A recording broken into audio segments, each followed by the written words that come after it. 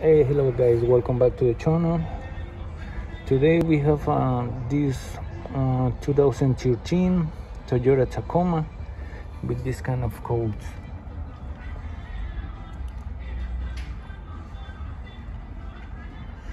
The EVAP system is in electrical issues with the leak detection pump, with a stuck and off position and on position. Okay, we have the P043E, F, and P2401, 02, and 19. All right, guys. So what happened with this kind of truck? Look at this. This is the Toyota Tacoma, and look, I have my diagnostic leak detector right there. Okay, I already connect the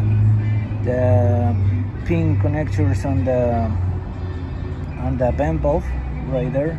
Is the number 1 and number 5. All right, so look the diagram right here.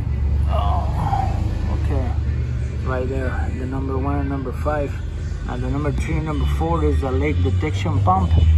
But we have this kind of issue.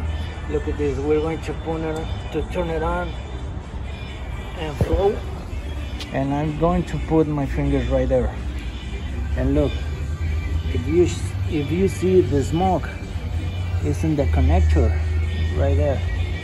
Look at this.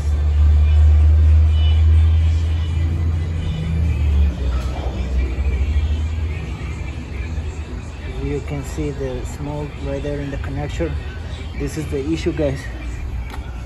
Okay, and if I put the 12 volts on the power pro right there, look at this. Oh, sorry guys,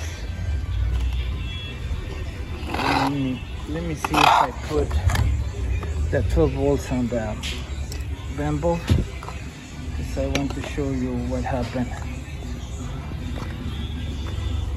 Look,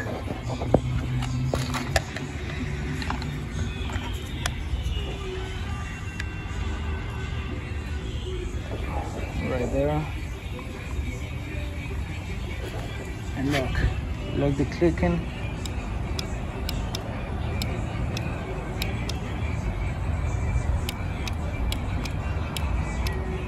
Okay, it's working, but still have the leak.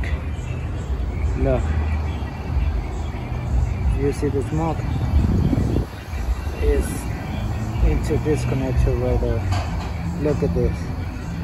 So we're going to replace the canister and the EVAP system with the leak detection pump right here, because this module has the band bulb, leak detection pump, and the canister pressure sensor. All right, so we need to replace the complete canister. Okay, so if you have this kind of codes, you need to replace the canister and the leak detection pump. All right, guys, so thank you so much for watching this video. Don't forget like and subscribe to my channel. All right, see you in the next video, guys. Bye bye. I love this now. Thank you. Bye.